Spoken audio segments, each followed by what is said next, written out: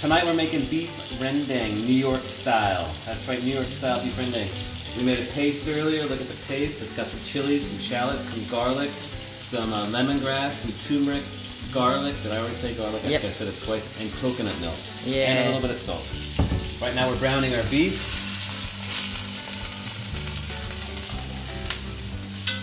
Next step will be to actually cook a little bit of this paste. Right? Then we cover the meat, put it in there, and slow cook it for about 2 hours. All right.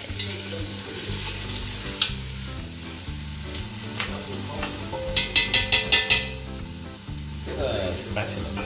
Yeah, spatula. Wait. Yeah.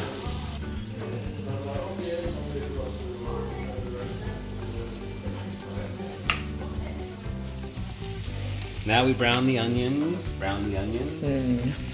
Not actually brown, just get until they're soft. We made the base layer. We put the beef on here so the beef doesn't burn. Ah. Oh yeah. Flavor. Yeah. All right.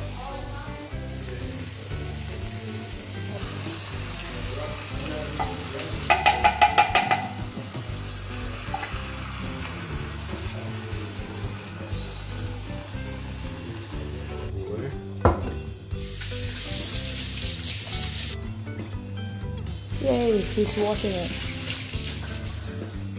Only because I was told to. You must wash. One eternity later. So this is the brisket. It's a little tougher. All right. We haven't cooked it.